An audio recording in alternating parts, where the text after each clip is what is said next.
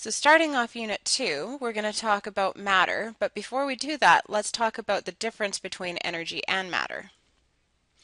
So when we look at chemistry in general, chemistry is a science concerned with the properties, composition, and behavior of matter. But again, I'm using that word, and what is matter?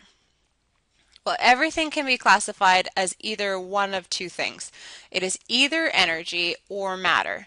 And when I say energy, energy really can be defined in physics, and it is a good operational definition for chemistry as well as the capacity to do work or produce heat. Now, on the contrast to that, matter has to have two specific properties. It is anything that occupies space and has mass. So if it occupies a space but has no mass to it, it is not matter.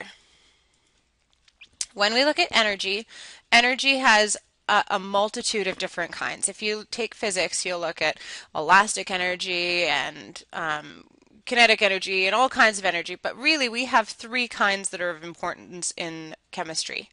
One is potential energy. Potential energy is based on position, or it can be defined as a stored energy.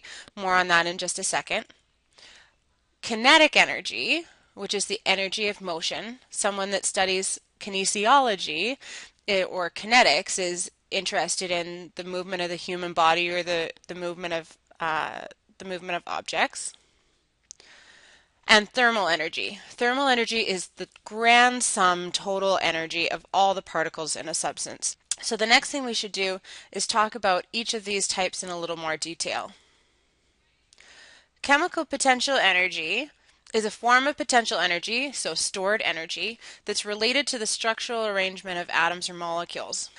It's either bonds within molecules, that's intramolecular, intra means within, or it's between molecules.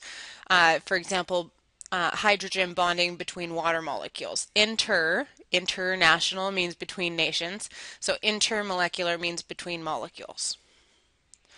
And chemical energy that is potential isn't doing anything right now. It's a stored kind of energy, but it can be transformed by a chemical reaction into other types. So when we talk about kinetic energy, we really have to go back to what we learned in Science 10, and that's the kinetic molecular theory.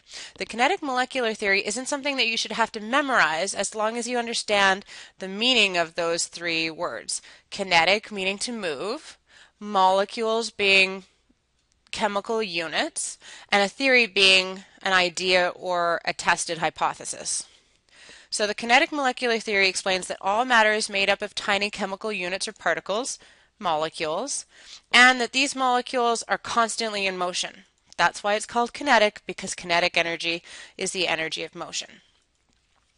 Now when we look at different states of matter have different amounts of kinetic energy. Solids move very slightly. They don't change in position. We say that they have a definite volume and a definite shape.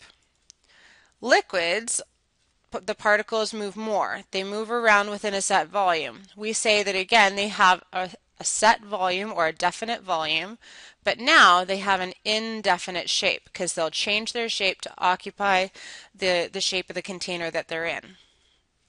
Finally, there's gases, and gases, the particles are actually made mostly of empty space. They're way far apart from each other, and they're moving very quickly relative to the other states.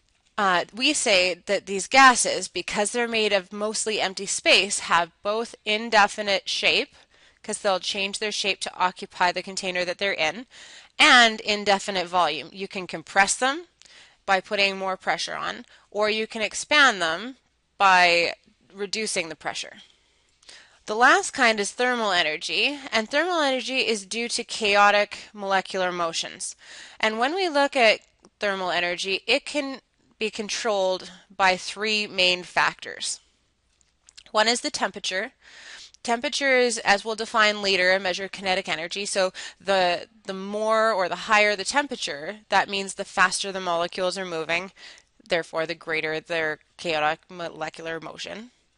The sample size, because it's the total or the sum of all the motion of all the molecules, a larger sample will have more thermal energy than a smaller sample. and its composition. The thermal energy of solids is less than liquids and less than gases, all other things being equal. One measure of energy which is commonly confused with heat is temperature. Temperature is actually a measure of the average kinetic energy of the particles of a substance. So the faster molecules are moving, the greater their kinetic energy, and therefore the greater their temperature. Now for our purposes in science, we'll use the scales of Celsius and Kelvin. What I want you to notice on the Celsius scale is that the freezing point of water and the boiling point of water are exactly 100 degrees apart. Similarly, when we look at the Kelvin scale, the difference between the freezing point of water and the boiling point of water is again 100 degrees difference. The only difference between these two scales is where their zero is located. The Celsius scale was created by Anders Celsius, is based around the boiling and freezing points of pure water.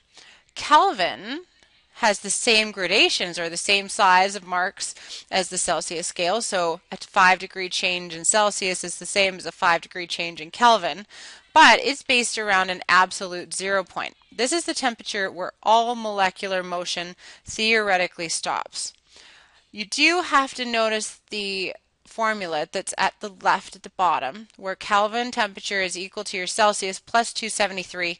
You could more specifically say plus 273.15.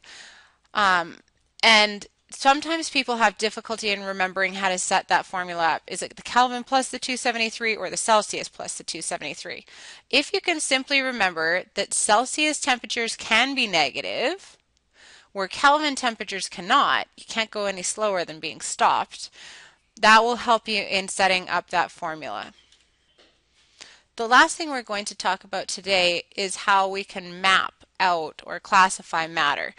All matter, remember, is anything that occupies a volume and has a mass.